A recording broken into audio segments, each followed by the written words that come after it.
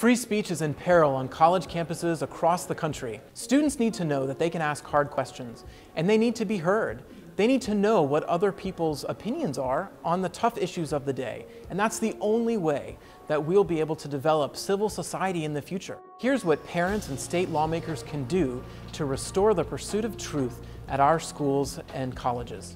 I'm Jonathan Butcher, Senior Policy Analyst at the Heritage Foundation. Everyone has seen speakers shouted down on campus, and too many college students have been a part of speaker shoutdowns or disrupted events.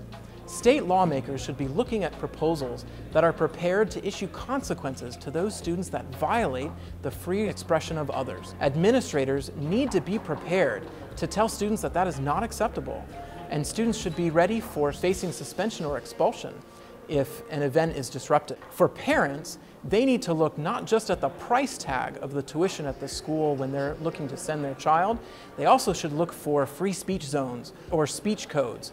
They need to look at the campus environment before they make a choice about where to send their child to school.